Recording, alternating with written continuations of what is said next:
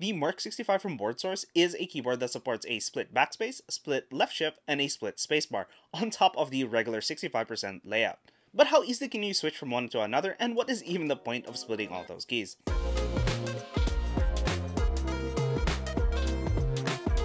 The Mark 65 I have is a full polycarbonate body with an FR4 plate. The bottom in all variations are polycarbonate with a choice of 0 or 5 degree feet. The reason for this is the PCB that has RGB underglow, which is well diffused from the frosted satin coat of the polycarb body. On closer inspection, there are spur marks visible, but it isn't even noticeable when in normal typing position.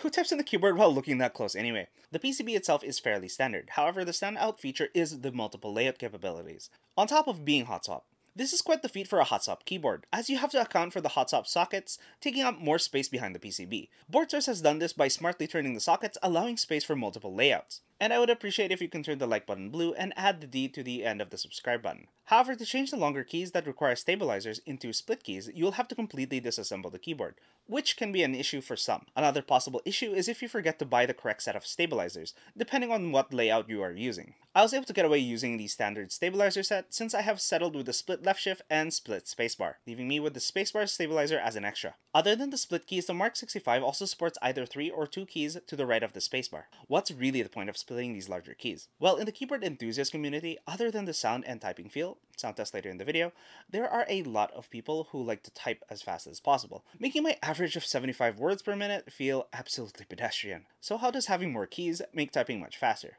While it would take some time to get used to, moving hard to reach keys to easy accessible locations and closer to the typist's home row is where some time can be saved. For example, when reaching for the backspace, normally you would have to leave the home row to press backspace. With a split spacebar, you can instead have the right space as a backspace and the other as a regular spacebar, or vice versa. And in combination with a word delete shortcut, shift and backspace to delete entire misspelled words, it reduces the action to a single motion from a single hand. And I'm sure there are much more shortcuts out there. But do any of that help in something like gaming? Actually, it can. If you've seen some of those fight sticks in the arcade, this can also simulate that to a degree with the split spacebar, allowing you to use both sides of the split spacebar as a different thumb key, instead of some ridiculously large key that gets in the way and has the same function, and in FPS games allows distinct thumb access to an extra button. This can either be used to swap to the F row in games to access emotes, or relocate harder to find buttons like the H key for secondary abilities in games like Apex, or even M for map. Personally, I have it in the middle key to swap to the function row.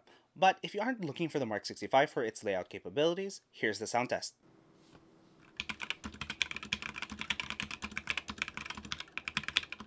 Being gasket mounted, there is some cushioning to the keyboard, making it feel softer when typing, and as a typist that uses an above moderate force, it is appreciated.